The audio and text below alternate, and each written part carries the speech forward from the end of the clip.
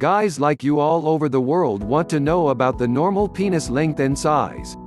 You want to know what is the average penis size. But even after you get the answer to this question, the next question you need to be concerned about is the average penis size enough for women? Is that all women want from their lover? Or is there something more you can do as a man? So let's start with the normal penis length and size. Depending on which study you read, the average penis size when erect is 5.8 inches, plus or minus 0.8 inches.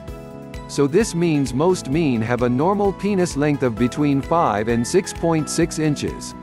And the normal or average penis size or girth is 4.9 inches, plus or minus 0.2 inches.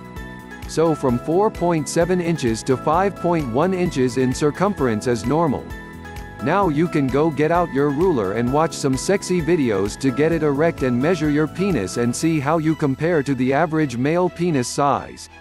More than likely you will fall somewhere in this range.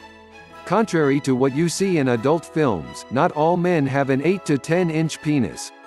Now that you have that information, is the average enough to please women? How deep is the vagina?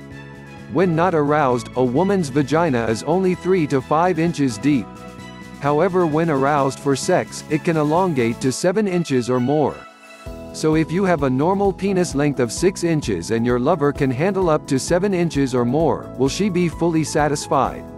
Considering that most women do not have an orgasm during sex, she may not be fully satisfied with your normal penis length.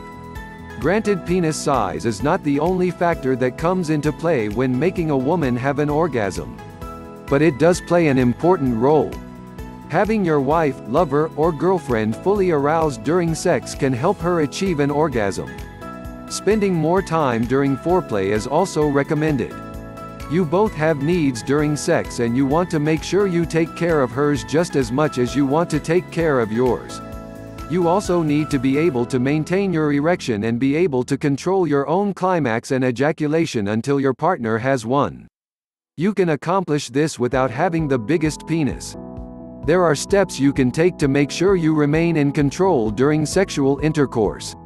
So what are the steps needed for getting a bigger than normal penis length and controlling erections and ejaculation? The recommended course of action you can take is combining male sexual enhancement pills along with a penis enlargement extender.